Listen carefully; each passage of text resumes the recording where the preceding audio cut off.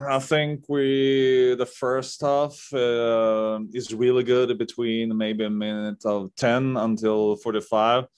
I think we create chances enough to score a goal. The start of the second half is okay.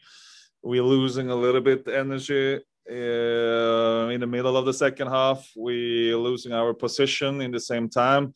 We make a few changes, so it gives us necessary energy in the end of the second half, and I'm proud of them that they keep working hard together. And 1 point here is not that bad, so much better like fighting spirit, and that was the most important today. We saw Ebony make her first start of the Challenge Cup tonight, and it looked like she had just created a bunch of chances both for herself and for others. What did you see from her performance, and does that make your job more difficult moving forward to think about her in a starting role? No, it makes my job much easier because I need good football player, and she did a good performance.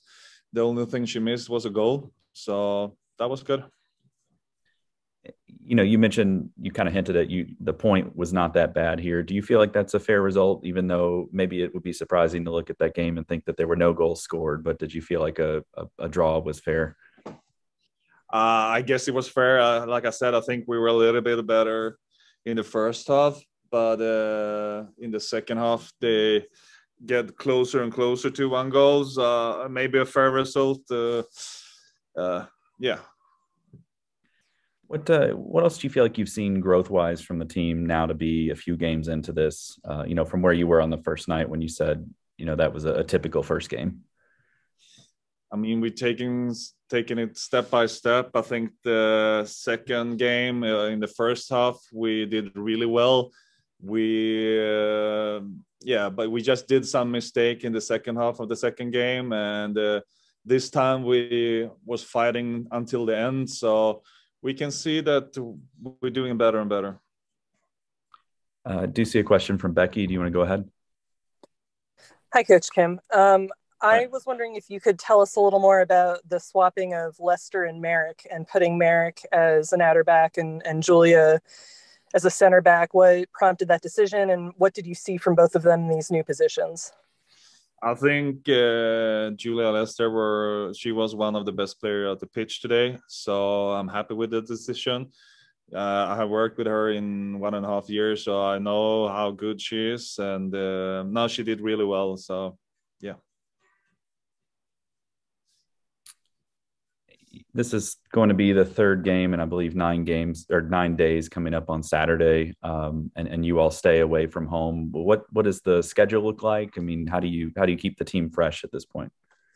Of course, it's difficult to play like 3 games in, I don't know, 8 days or 9 or whatever it is. So we need some players.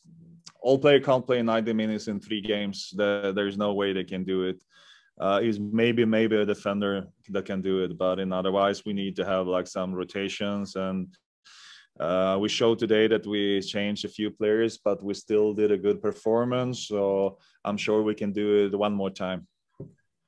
And then last thing for me, Logan let me know that I believe this is actually Racing's first shutout, first clean sheet since back in June of 2021, the last time they were in Chicago. What the importance of that, and just what do you feel like that says for your team at this point with what you're trying to do defensively? I mean, the most important for us that we was keep working over 90 minutes.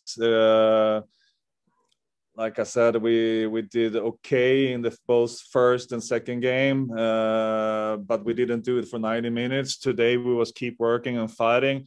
So of course I'm proud of the team and for 1 point. But the most important for me to see was the process, and they was doing their best from the first minute to the last minute.